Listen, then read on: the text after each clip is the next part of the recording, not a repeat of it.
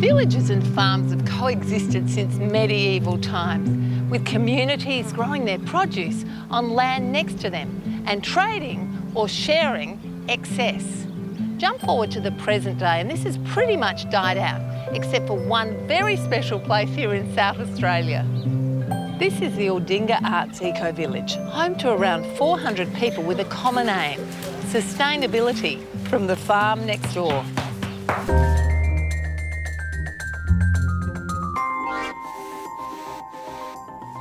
Lucy O'Connell is one of the original members of the village. So I moved to the village about 10 years ago, and like most other people in the village, I was growing vegetables in my backyard. But the plan within the village was always to have a productive farm that could essentially feed the village. And how did that come about then, from understanding that vision to scale it up and make it happen?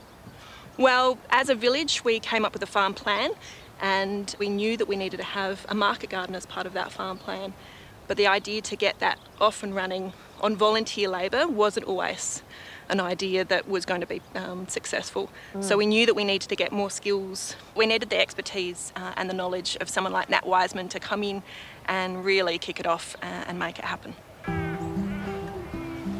So I'd been running an urban farm for a couple of years, right in the city, but it was only really small. It was only 200 square metres, so I decided to scale up and met Lucy, and we started Village Greens together.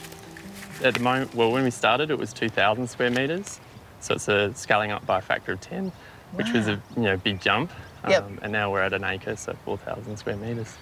It was pretty clapped out. We had it had been in horse paddocks for 40 years, so there's a lot of cooch and not much fertility. I've got a background in soil chemistry, so I did a lot of tests to begin with, adding a lot of compost, aerating the soil, deep ripping, adding some gypsum, and really setting the stage for productivity. So. And have you seen the soil change over that time? Yeah, we've had tests done recently. We've had organic matter has doubled in the 3 years that we've been farming the first half acre, so that's a huge improvement. The farm provides for the village with a wide variety of tasty vegetables. We have garlicked potatoes, tomatoes in the greenhouse and in the field. We also have salad and cucumbers, capsicums, anything you could possibly want. So if it means that if we have one crop failure, we have all the rest to rely on.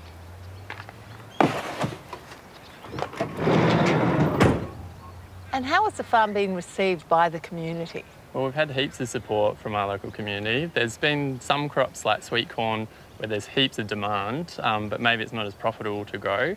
But we still grow them because we want really that connection and that support. And how did you get to know the market? How did you get to know what they wanted? I think a bit of trial and error. We started off growing what we liked to grow and what we liked to eat, and then kind of refined it over time as we saw what sold and what didn't.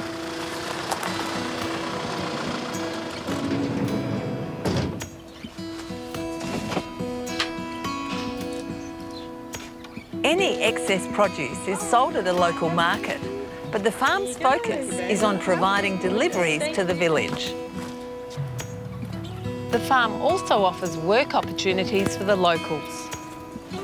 I love vegetables, so I love being able to be around vegetables every day and grow them and eat them, and the people I work with are amazing, and Nat and Lucy are great. And how important do you think it is for people to have this local connection where the produce is being grown within the community? Oh, it's so important. I think that there's a huge disconnect from where our food comes from, and the more we know, the better in terms of foods. And the farm is a magnet for the local children. Beets taste really yummy, and you crack them open, the inside's really good for you. I sometimes sneak out and get some some beans in the morning. It's a physical relationship between the farm and the Aldinga Arts Eco Village that makes this place so unique. It's really quite rare to have your market so close to where you're producing food, and it creates a new model of sustainability that's something very special. So how does it make you feel to be part of this amazing farm? It's a really lovely experience to have that real solid connection with the village, and it really makes me feel great to have people coming up to us and saying how great the veggies taste and how they appreciate it being delivered to them. And it makes all the hard work worth it.